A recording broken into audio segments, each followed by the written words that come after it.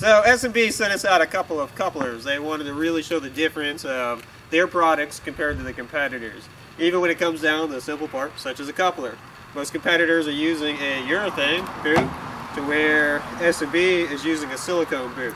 They wanted us to show the difference of strength of just these two materials as a comparison. Both of these have been scored with a nice little cut in the side of them, just to go ahead and create a weak point as if it's been on the truck for a little while. So we're going to see what we can do to put them to a test and compare the difference.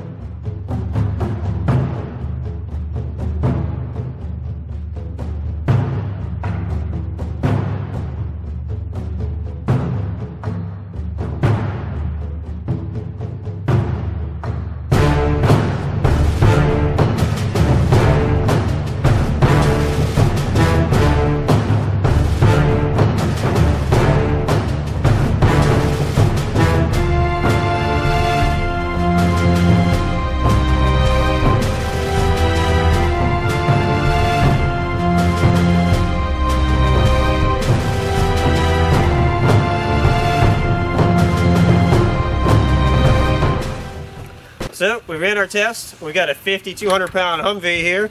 Put it in neutral. Engine was idling and had the parking brake released just to see what it would do. Barely tightened up on this thing. I didn't even know it was tight, and it broke. Completely just snapped like nothing.